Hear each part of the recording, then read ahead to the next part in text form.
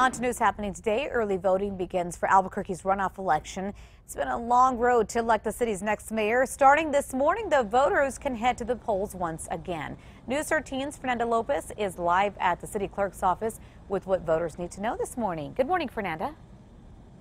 Good morning, Crystal. 2 mayoral candidates remain after voters narrowed down the field from 7 3 weeks ago. Now, State Auditor Tim Keller took a strong lead with 40% of the votes at the end of Election Day, October 3rd. But without reaching that 50% mark, he's facing City Councilor Dan Lewis in this runoff election. Now, Lewis, who has put out a series of attack ads throughout his campaign, walked away with about 21% of the votes earlier this month. UNM political science professor Gabe Sanchez says Lewis is still down at least 10 points in polls.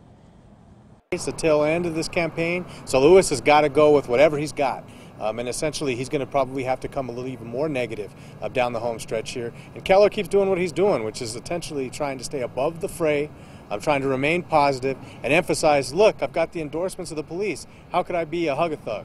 Probably still do it another 20 years. Now, also on the ballot for District 5 in far northwest Albuquerque is the runoff for the seat formerly held by Dan Lewis. Republican Robert Aragon and Democrat Cynthia Borrego will face off. There are 12 early voting locations, and remember, if you are heading out to early voting today, you will need your photo ID. Now, Election Day is November 14th. There will be more than 50 voting locations that day. Crystal?